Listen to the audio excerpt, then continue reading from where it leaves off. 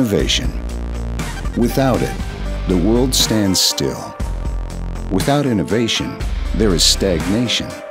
This is the reason we build, the reason we study, analyze, experiment, and push forward. I've been tried and you know I've been tested, but I won't back down, no, I'll never surrender. I've seen the proof, I know the truth, this is what I was made to do. Since the first car took to the streets, we have evolved them year after year. Engine technology, tire technology, suspensions, chassis, and every other aspect of the car has improved. Then in 2007, something special happened. The Ultra4 car was born. But it wasn't an Ultra4 car yet. In 2007, these cars represented more of a square peg in a round hole approach to the equally new King of the Hammers style racing, utilizing slow-speed rock-crawling equipment in an attempt to tackle the desert at speed. Buggies made to dodge cones at 1 mile per hour, and the design philosophy that had produced them were now tossed head first into an otherwise high-speed style of racing that begged them to keep up.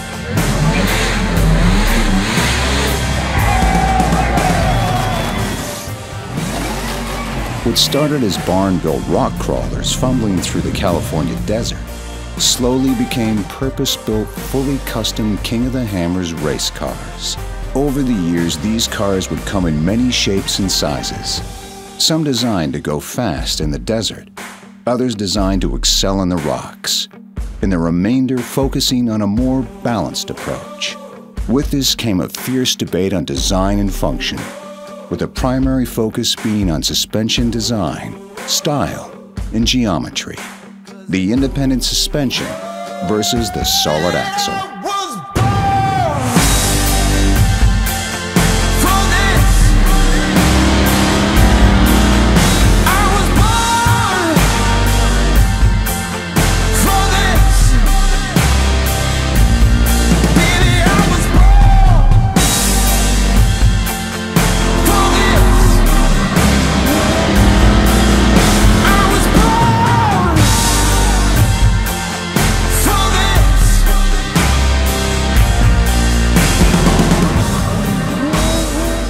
IFS or solid axle? The debate I don't know that that one will ever get settled out. That's $1 million question of the IFS versus solid axle. The battle rages on, and what will win? Whatever the best team that day is running.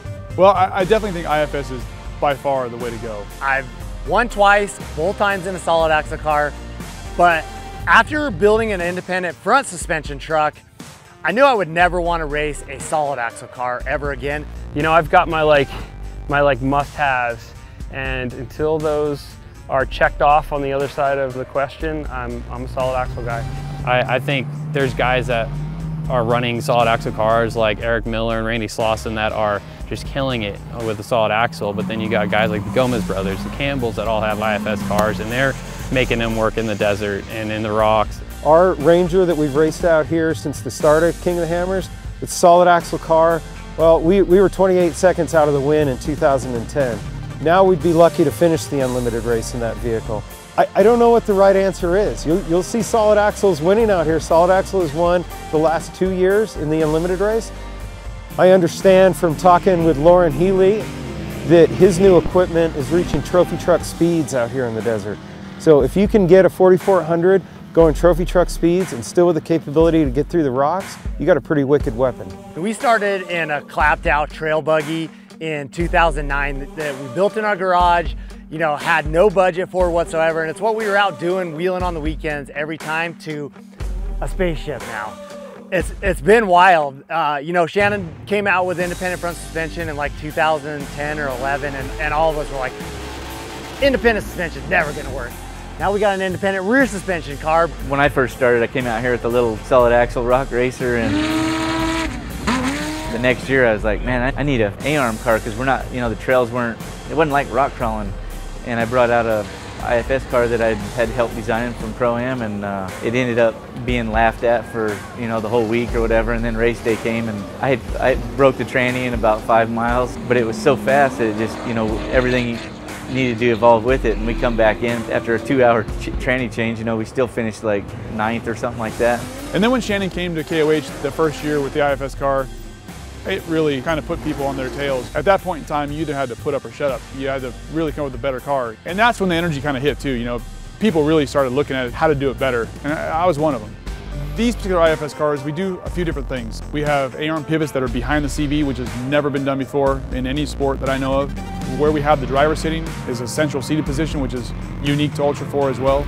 There's a lot of little pieces that add up that kind of make the car what it is. If I use only one component at a time, it wouldn't really do much. When you add all the good parts together in one package, it makes a big difference in, you know, the way the car handles. I don't think personally that a stress car has been fully built to its potential yet. I'd love to build one, but for an IFS car, it's still the premium. I mean, that's the best way to get a guy in a car and have him feel comfortable and be confident and be able to drive it at speed. And in the rocks, I don't care what anybody says, the IFS cars don't have any issues in the rocks. They all get through them. I can't give up the quickness that the steering angle provides, the forced articulation and traction that you gain from a solid axle vehicle, where the independent cars just don't have that. And no matter how strong you build them, they're not these cars. I love that aspect of this platform, that it can just handle whatever you throw at it and ask for it again the next day. Until you can turn an independent car 50 degrees, keep all the tires on it when you really run out of talent, I'm gonna pick a straight axle every day. You have to be an exceptional rock racer, rock crawler, to be able to drive an IFS car in the rocks. Exceptional. You have to be an exceptional driver to drive a solid axle car as fast as Eric Miller drives in the desert. If you are in the middle of either one of those talents, drive a solid axle car because you'll get to the finish. The solid axle car is not going to keep you from getting to the finish in the desert. You're just going to get there slower and a little more pain. An IFS car will be broken into little tiny pieces of very expensive parts if you don't know how to drive it in the rocks.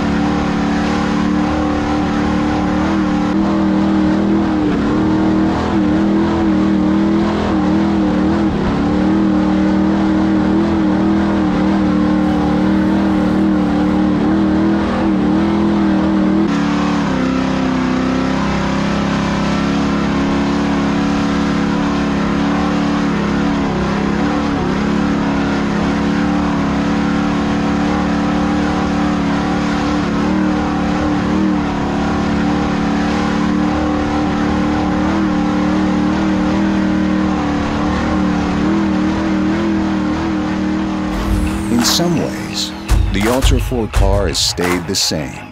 The basic principles of what makes an Ultra4 what it is are actually quite simple. Big tires, big motors, and big metal. But one thing is for sure, cars were now faster, much faster, and they were stronger to match.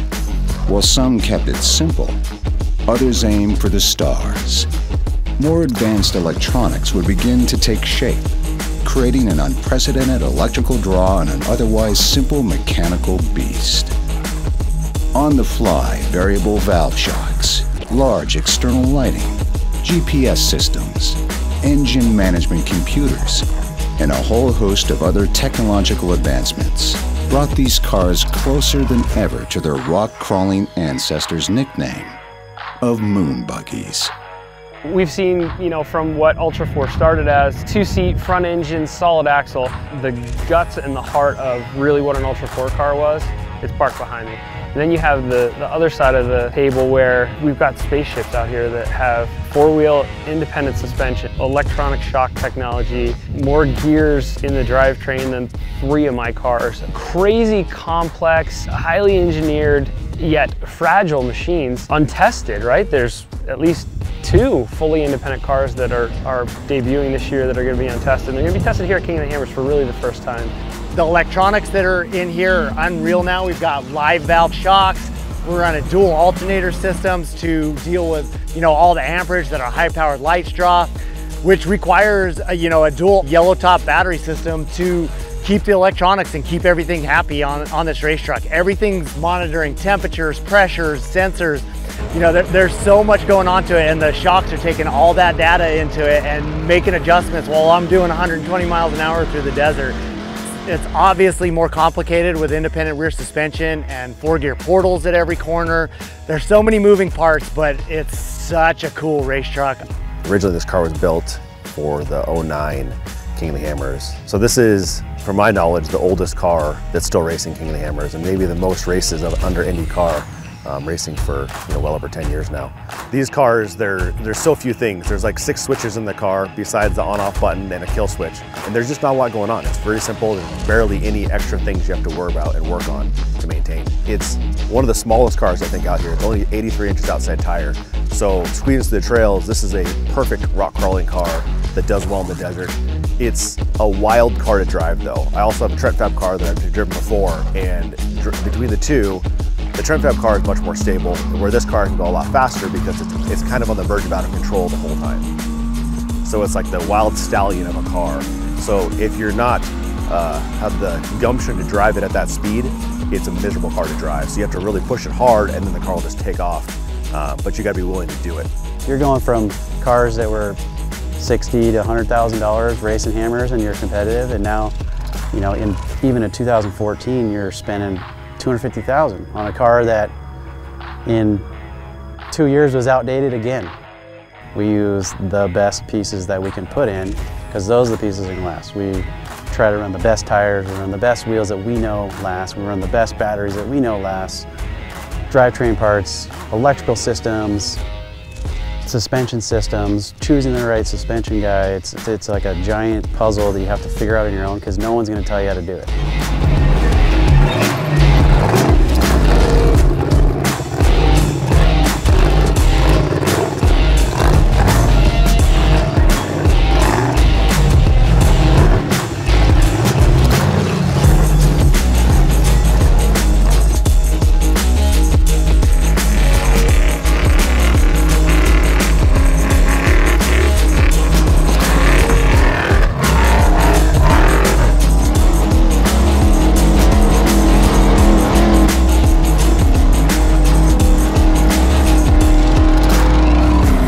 Level you have to be at, to build these things, actually make them win, is just at another level. So that big step, you went from guys who were fabricating stuff in their garage, and that step to, okay, we're gonna do it professionally now.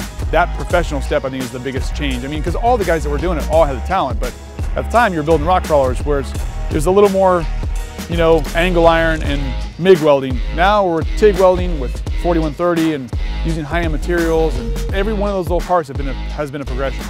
There are systems on the vehicle that are put into extreme torture test situations, like the electrical system, like the drivetrain, the tires for that matter even. I have redundant setups in all. The electrical system is one of that. I run a fully isolated 2-battery system for the simple fact that there's so much load on the system from heat and the accessories.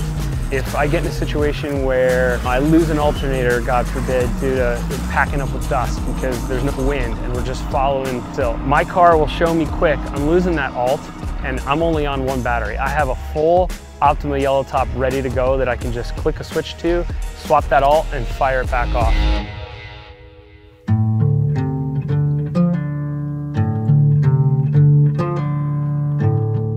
So I would explain an Ultra4 car as the challenges that they have to be able to endure is like no other sport. Things that you should not be driving on, these things just go up with ease.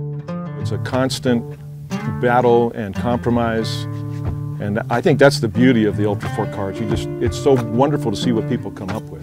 The sport started with rock crawling, which, you know, like the name says, you'd crawl over the rocks, and we don't do that anymore. We race over them. You know, the faster we go, the harder everything breaks.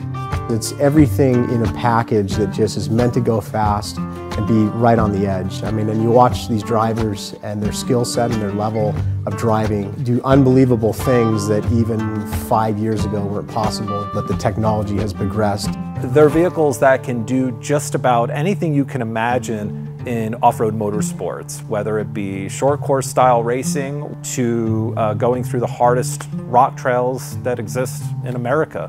They're skilled to operate. Anyone can get in and make it move, but you gotta be skilled to drive it and operate it, and that's what's different. You know, you're basically fighting gravity, you're fighting physics. It's the center of people's reason to do things. It's the reason why everybody comes to your shop and sits in a shop like this and drinks with their friends and keeps building something. It's the vehicle to get you to your goal. It's whatever you make it out to be. That's part of that culture we have. It's whatever you want it to be.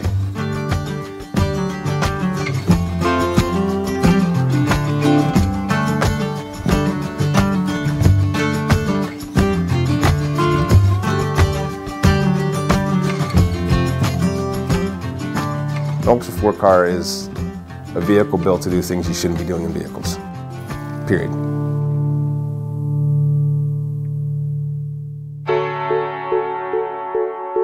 Once considered to be a fringe class of off-road racing, these cars would soon drive development of scores of new industry products and arguably provide inspiration to even the most vaunted of desert racing machines. The modern Ultra4 car would eventually come to represent some of the most capable off-road vehicles ever created, in any form.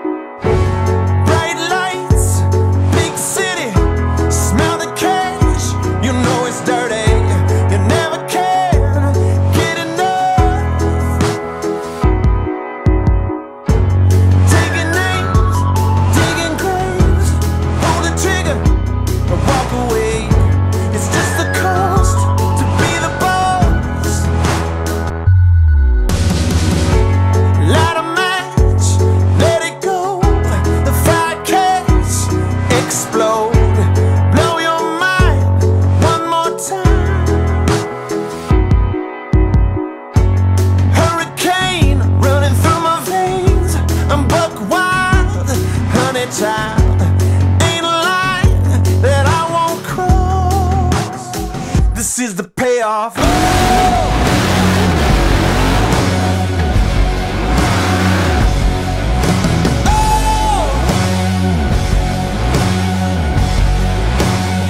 This is the payoff.